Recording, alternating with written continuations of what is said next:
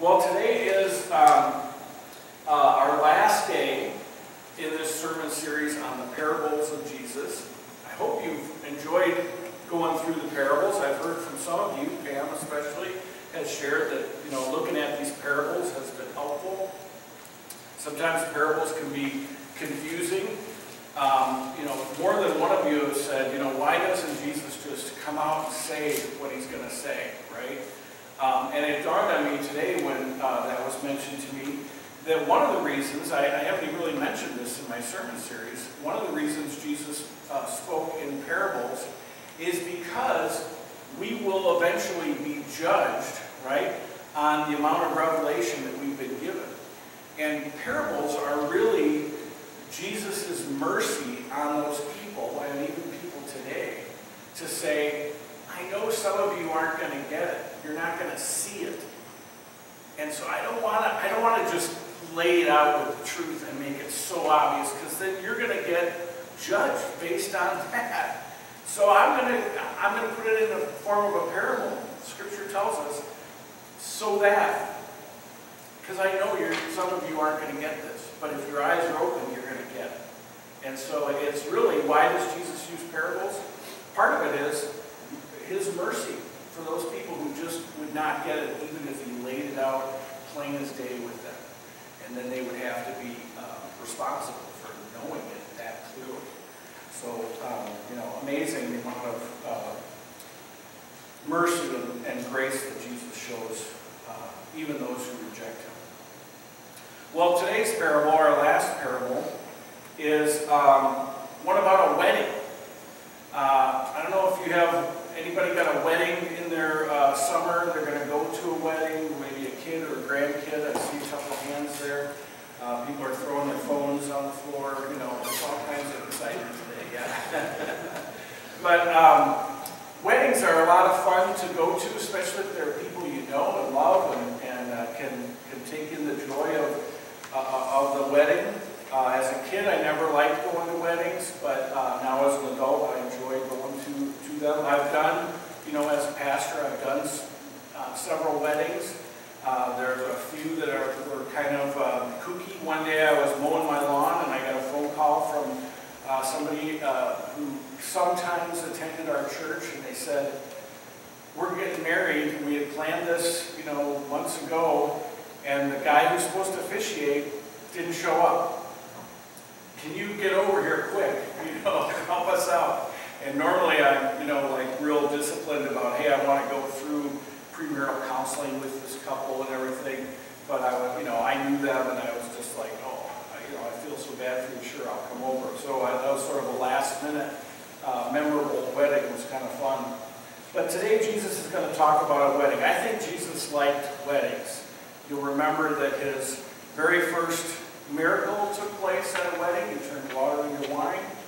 And, when God created the world and created animals and people, when he made humans in his image, he made them male and female, right? And one of the reasons for marriage is to reflect that two become one, in God's case it's 3 in 1, to the world, to reflect that mystery to the world. Kind of cool. So today our parable involves a wedding of the son of a king. And I'm just going to read through it first, and then we'll put it up on the screen afterwards as we go through it section by section. So we're looking at Matthew 22, verses 1 through 14. Jesus spoke to them again in parables, saying, the kingdom of heaven is like a king who prepared a wedding banquet for his son. He sent his servants to those who had been invited to the banquet to tell them to come, but they refused to come. Then he sent some more servants and said, tell those who have been invited that I have prepared my dinner. My oxen and fatted cattle have been butchered, and everything is ready. Come to the wedding banquet. But they paid no attention and went off, one to his field, another to his business. The rest seized his servants and mistreated them and killed them. The king was enraged, and he sent his army and destroyed those murderers and burned their city. Then he said to his servants, "The wedding banquet is ready, but those I invited did not deserve to come. So go to the streets and the corners and invite to the banquet everyone you find." So the servants went out into the streets, gathered all the people they could find, the bad as well as the good, and the wedding hall was filled with guests. But when the king came in to see his guests, he noticed a man there who was not wearing wedding clothes. And he asked, "How did you get in here without wedding clothes, friend?" And the man was speechless. Then the king told his attendants, "Tie him hand and foot and throw him outside into the darkness, where there'll be weeping and gnashing of teeth. For many are invited, but few are chosen." So, as you hear this, begin to think back over the weddings you've been to. This wedding probably has some things that are similar to 21st century weddings, and then other things that are very different from the weddings that we attend and are part of. So let's go through this section by section. Starting in verse 2, Jesus says, "The kingdom of heaven is like a king who prepared a wedding banquet for his son. He sent his servants to those who had been invited to the banquet to tell them to come, but they refused to come." This parable is one of the closest, tightest analogies to the kingdom of heaven, to heaven, that you'll ever find. It's very this story and the actual facts of heaven kind of parallel each other pretty closely. To illustrate, he talks about a king. You know, who is it that we know is the king? God the Father, right? Is the King of all kings, Lord of all lords. And this king has a son. Interesting. King of all kings, Lord of all lords has a son, right? Jesus. And this son has a bride. Who is the bride of Christ? Well, we're told in Scripture we are the bride of Christ, the church, the people who make up the church. The New Testament talks about the church being betrothed to Christ, and it's our responsibility during this betrothal period to keep the bride pure, just like a regular bride, not to go off with other gods and defile themselves, and upon Christ's return to present that bride to him, clean and pure like a virgin bride to Christ. So, the king of this story, in preparation for the wedding, he throws a party, and he has his servants go to those who have been invited. And the phrase is, "to those who have been invited." And Jesus, as Jesus tells the story, he's talking about the Jews, that special group of people, God's chosen people. God has sent his prophets. Most recently, at this time of Christ, he had sent John the Baptist. But the Jews refused to come to the party. They were not responding to his invitation. They refused to enter into the joy that a wedding can bring. So we pick it up in verse 4. "Then he, the king, sent more servants and said, 'Tell those who have been invited that I have prepared my dinner. My ox and fattened cattle have been butchered. Everything is ready. Come to the wedding banquet.' But they paid no attention and went off, one to his field, another to his business. The rest seized his servants and mistreated them and even killed them." So we see as we read through the New Testament that Jesus and the apostles went first to the Jews, telling the Jews that everything is ready, the bridegroom is here, the table is set, don't delay. You know, you remember Jesus when confronted by the Pharisees and Jews, why don't your disciples fast like John the Baptist? And his response is, well, the bridegroom is here. You don't fast when the bridegroom is here. Someday I'll go away, and then they'll fast. So the Jews are not responding. As a matter of fact, they paid no attention and actually killed some. Threatened to kill Jesus, eventually do kill Jesus. And it won't be long and the first martyrs will start to fall, Stephen being the first among them. So, verse 7 says, the king was enraged, and he sent his army to destroy those murderers and burn their city. Some feel that this is a prophetic statement, pointing to the destruction of Jerusalem in 70 AD. Again, you can see how tightly this story, this analogy, this parable runs to actual facts, things that would have been happening. I would imagine the people who are hearing this story would begin to kind of, I think I know where you're going with this, right? This is not some highly cloaked story. This is easy to understand. Well, picking up in verse 8, he said to his servants, the wedding banquet is ready, but those I've invited did not deserve to come. So, go into the street corners and invite to the banquet anyone you can find. So the servants went into the streets and gathered all the people they could find, the bad as well as the good. Interesting comment. The bad as well as the good, and the wedding hall was filled with guests. So who are his servants? Well, these are the people, the believers that we read about in Acts, who are followers of Christ. They're the Christians who kept the faith down through the ages. There are brothers and sisters in Christ who have obeyed the Great Commission, which, by the way, sounds an awful lot like what Jesus is saying here. Go to the street corners.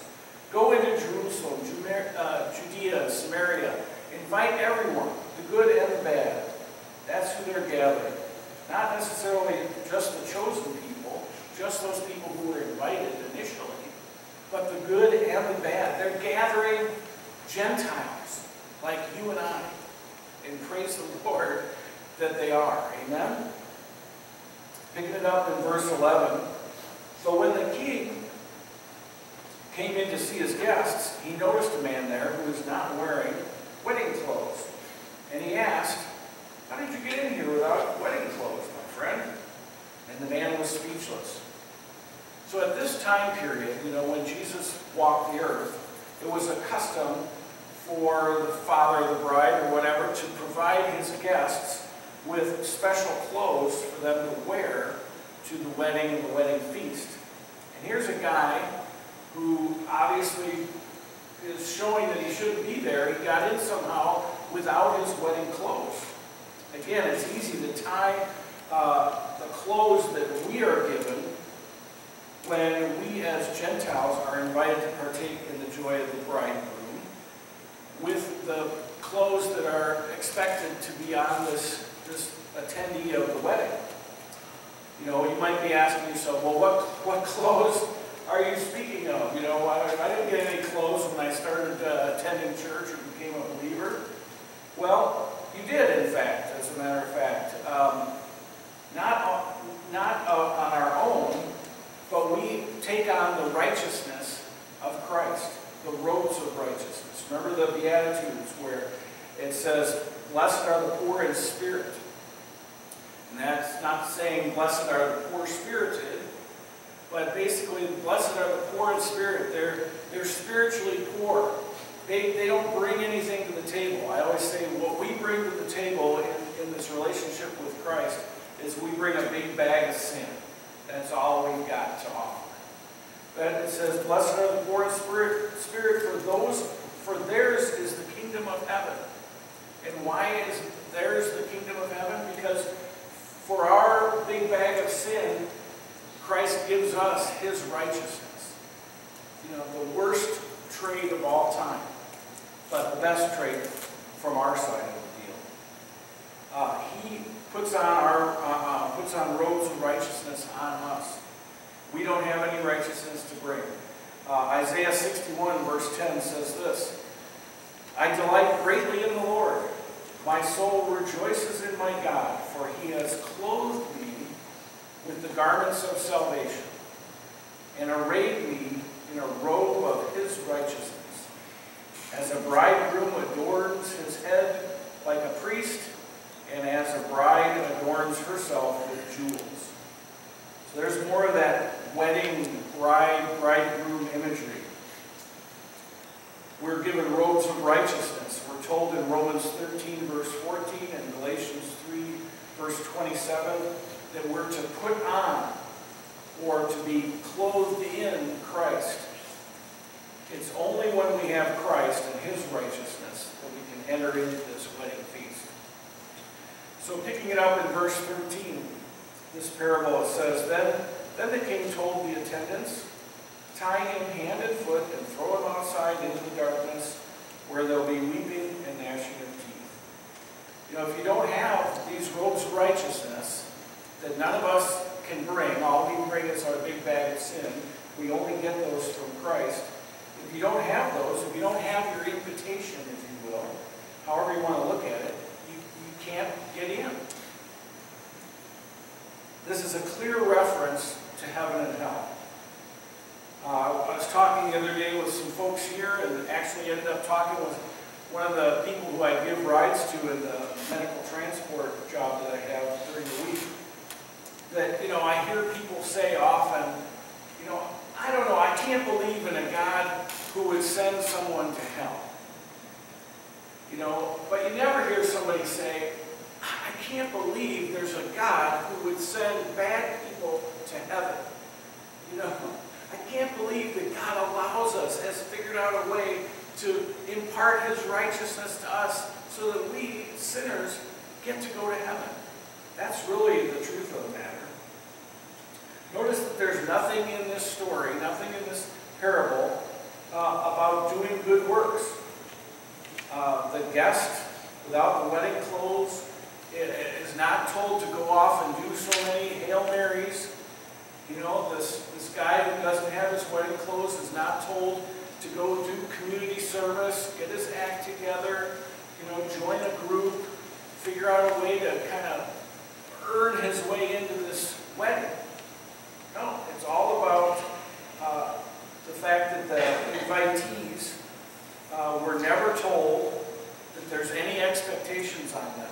As a matter of fact, we're told that some of them are bad. Remember, the bad and the good are invited. If the kingdom of heaven was only for good people, Jesus would have told a whole different story, right? But He didn't. And finally, He ends with those famous words, for many are called, but few are chosen. Or as we say in the North Country here, many are cold, but few are frozen. Right? God's invitation goes out to many. God's invitation goes out to all, but not many. Actually, the word says few respond and show up for the wedding.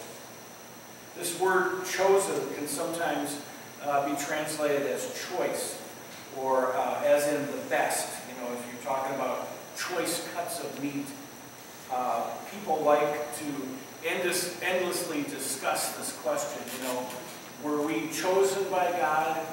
Or did we respond and choose to respond to God's invitation? I think it's interesting that Jesus uses a wedding banquet for a king here. I can imagine some people at this dinner sitting around talking to each other over the meal, and one of them says, I can't believe the king chose me to come to the wedding banquet. And his friend says, well, you know, think of it this way. I mean, you got an invitation, but it was your choice whether you came and responded or not. And they're both right, right? And that really is the answer to that question. Did God choose us, or did we respond? Yes, both those things happen. And both of those things are illustrated right here. The real question is not, you know, were we chosen? Did we respond? Was it our decision? Was it God's decision? Is it predestined, or is it something we have free will over?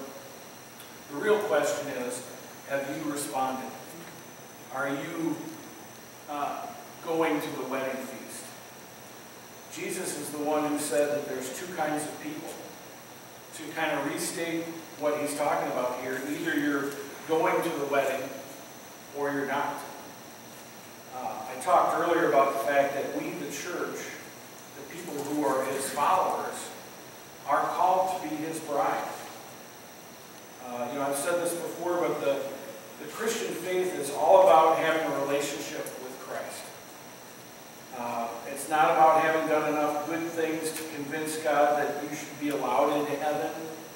You know, nobody in this parable had to do enough good things to be allowed into the wedding feast. It's all about who you know, not about what you've done. And the question is, do you know Jesus? You know, to continue with the wedding analogy, it's just like when a man meets a woman, they fall in love, they decide to take the next step, and the man usually, not always, asks the woman, will you marry me? And now she can know all about him, she can love him, she can think he's great, maybe she knew him all her life. But until they go before a judge or a pastor, and that person asks them, you know, do you take this woman, do you take this man? And they say, I do. Until that point, they're not married. They might love each other, they might know all about each other, they might think that each other are great, but there's a point in time where they say, I do. And from that moment on, they're married. The same thing is true with Jesus. You can learn all about him. We're glad you're here learning all about him. You can love him. You can believe he's real. Maybe you've known him all your life. But he's saying, will you take the forgiveness that I offer and follow me? And my question for you is, have you said, I do. I will. I will follow you. Now, there's much more to following Christ, just like there's much more to being married. Marriage and a relationship with Christ both start out very simply, right? By saying, I do. But they both take a lifetime of daily living and daily talking and trusting and dying to self for there to be a real marriage that is growing and healthy. And that's how I'd kind of like to end our time here together today, is as the music team comes up in a minute and leads us in a final closing song. I want you to think about this proposal that Jesus offers to all of us. Come follow me. And if you have not gotten to that point where you've said, I will, I do, I want to follow you. Maybe today's the day to make that commitment. And when our service is over, I'm going to kind of stay up front for a while. If that's something you want to do, maybe you have a few questions before you say that. I'll be here to answer some questions or pray with you if that's helpful. So I just want to encourage us all to take a moment, and if you've made that decision, if you've said, yes, I do, use this time to reaffirm that and enjoy, take some joy in the fact that you are responding to that invitation to the wedding feast. And what a great day that'll be. The video that Deb had us look at there, I can't wait to go to heaven. Perfect. That'll be the wedding day, right? And what a day that'll be. So let's pray together. And again, I'll be up front here if you want to pray or talk with me. Lord, thank you so much that you sent your Son. Thank you that he taught us these great truths about what the kingdom of heaven is like. That it's like a wedding feast where the king sends his son and sends out invitations. Lord, I pray that we would all be counted among that number of that many are called, but few are chosen. Lord, I pray that we would rejoice in the fact that we have your righteousness, because those are our robes. That's the proof that we belong to you. And Lord, I pray if there's anyone here who hasn't made that decision, who's considering saying I do, saying yes, I want to follow you, that Lord, your Spirit would speak to their spirit and they would make that decision today. And Father, we ask all this in